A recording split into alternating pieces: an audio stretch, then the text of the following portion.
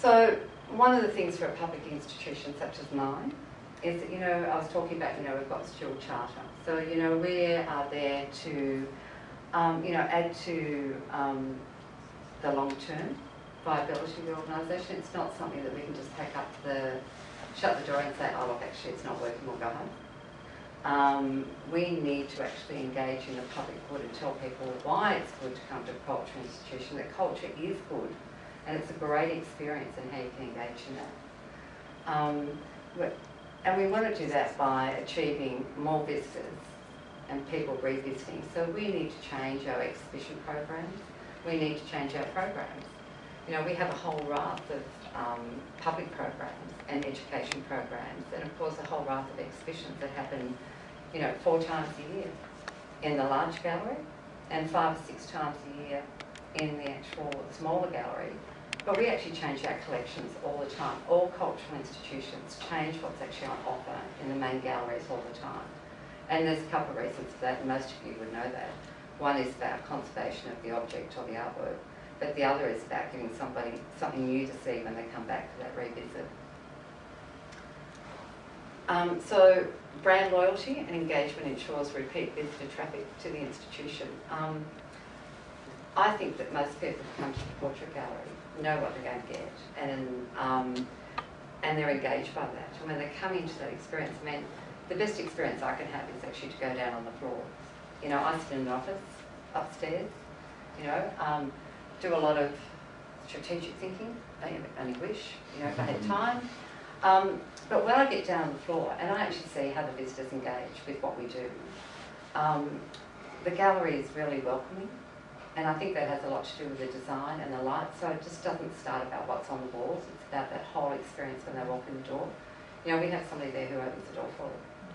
It's kind of a luxury, but it works. And people actually feel really welcomed by that. So that first experience they get when they come to the portrait gallery is a welcoming experience. They walk through that beautiful hall. It's light.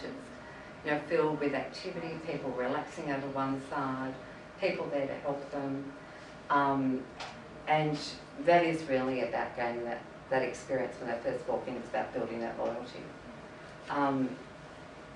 And there it just says the destination experience creates the loyalty. And I just think that, I'm sure a lot of you have been to the portrait gallery.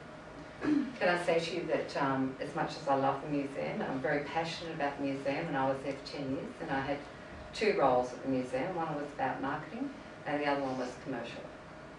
So I went from being the marketing manager to the commercial manager there, which kind of says there's a shift in cultural institutions in itself.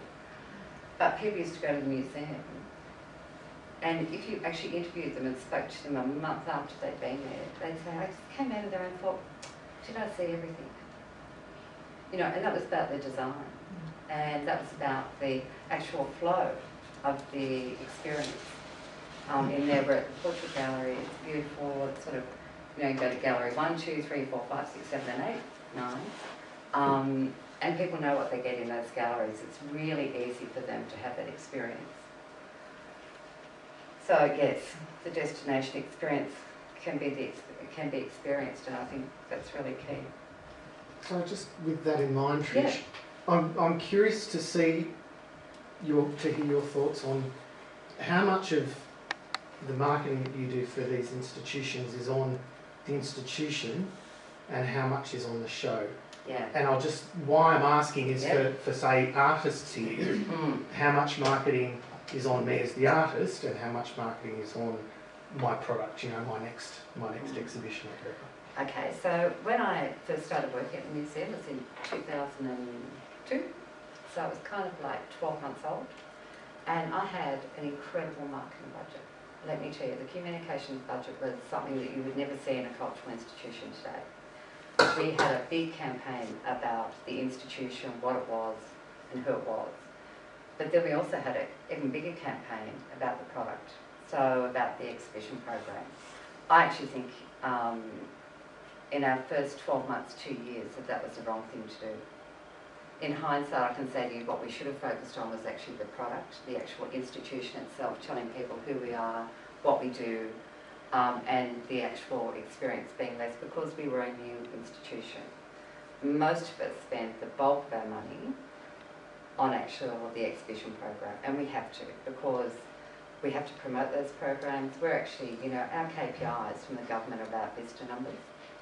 So could I say that, you know, you've got to set a target, you've got to achieve those targets, but really for us at the Portrait Gallery, it's about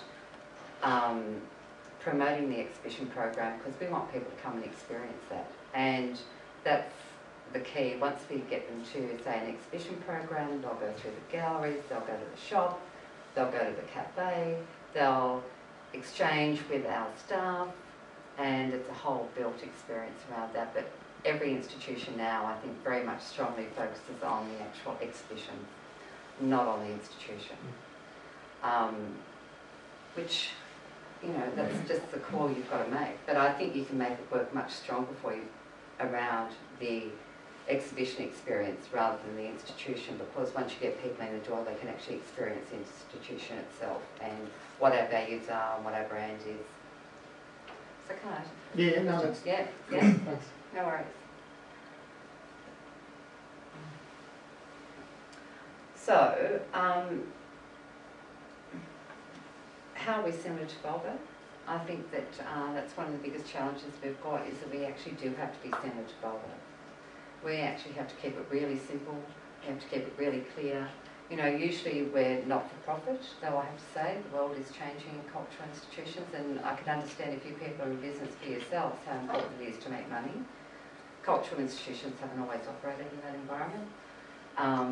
You know, we're all incredibly well funded by the government when you think about it. And I think although we find that, you know, we've got reducing budgets, you know, we've got efficiency dividends, which nearly kill us every year, but I do have to say that we are here not to make profit. That was always our core principle. Now we're here to actually be commercially oriented. So, and to focus on the bottom line. You know, we have to generate revenue in ticket sales. We have to get a return on our caterers and our cafe, on our shop. We need to, you know, generate incredible amounts of money for sponsorship. You know, and the government underpins that sort of broader resource that we need. But we no longer can sit in an environment where we don't actually engage in those areas. And I think that's kind of a challenge when you're trying to provide a value experience for the visitor and developing the audience. But that's just the reality of cultural institutions. Could I ask a question just on that, because I see that as a really important, well, a big dilemma. Where you get more commercial, you have to take into account more populist tastes to bring in more numerous visitors, and there's a point where artistic integrity, if one thought that, may be compromised, and the need to apply pure artistic principles. And a cultural institution surely has that responsibility. So how do you get that balance between what would be broadly appealing to a wide group of people, and what is really presenting something cultural in its highest form, its most pure form, which may not appeal to all tastes? No, that's right. And look, I have to say that we actually sit down and, you know, we would look at our exhibition program and our programs. You know, we would be, you know, we would have our exhibition program probably set for the next 3 years, 4 years, 5 years if you're lucky, which is great if you're doing sponsorship. And what we actually try and look at is about having a mixture of both. So, for example, we just had the Go Figure exhibition, which was about contemporary Chinese art. Now, we knew from the very beginning that that was going to be a hard exhibition to be popular to the general Australian public. But we did it because, you know, it was a really important story that needed to be told, and had a really diverse array of artists in that exhibition from China, which was part of the early seed collection. But we actually try and do a balance of that approach. So, for example, you know, next month we open Richard Avedon, which is one of the most famous Australian and American photographers. Incredible, you know, his dedication, the way he took photographs is really about, you know, that artistic rigour. In December I've got Elvis at 21. which is going to be really popular. But, so what I'm saying is we really do try and balance that. Then we go to the National Photographic Portrait Prize, which is about engaging artists, young and old, you know, in an actual prize, in actually generating them engaging and being able to show it to the broader Australian audiences. So we try and balance that across. We do pick things which we know which will be popular and have a broader appeal, but we do exhibitions at least once or twice a year which are really defined to niche audiences.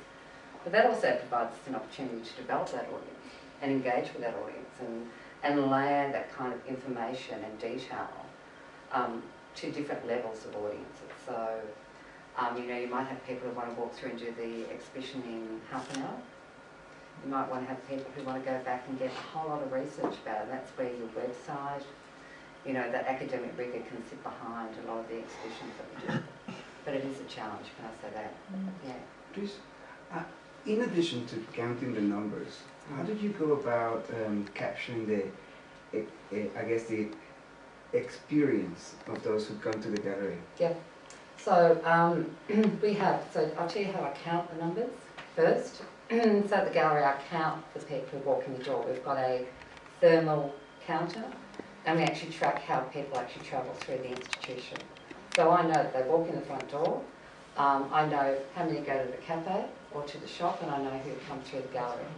And then I know if they're going to gallery 1, 2, 3, 4, 5, 6, 7, 8, 9.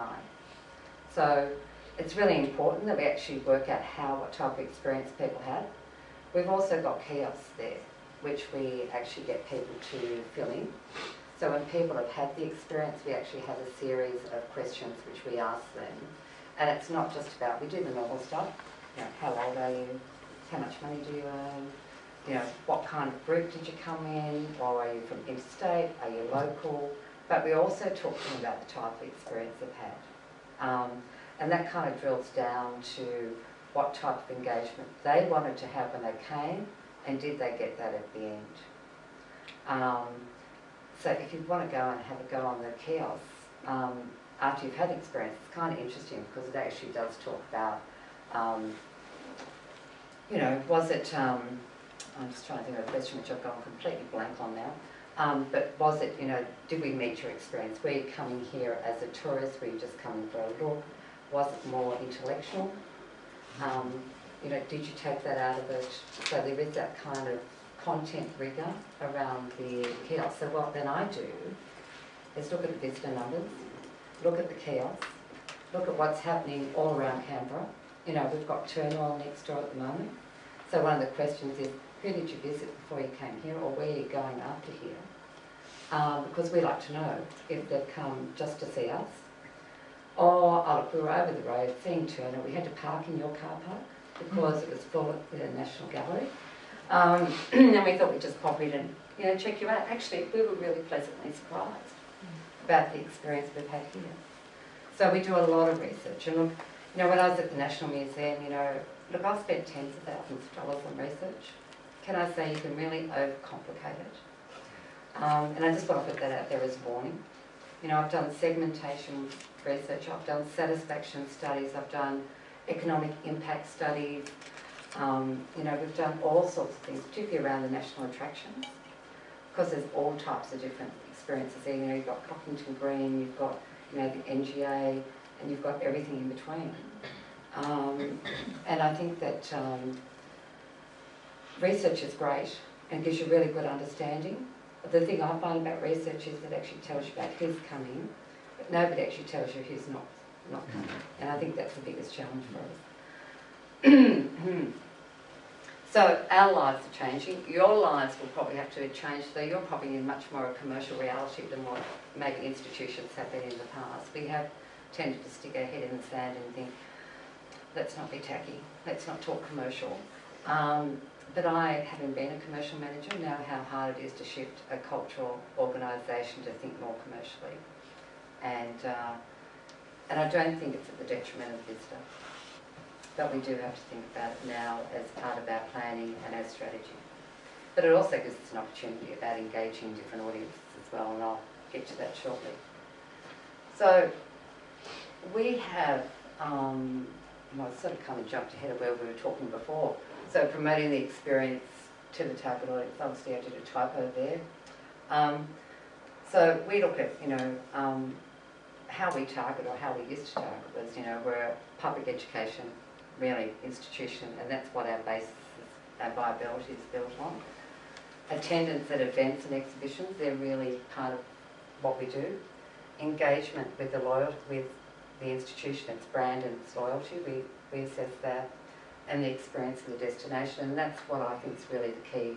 Those last two are the key to what we could all count figures, but it's not always about the figures.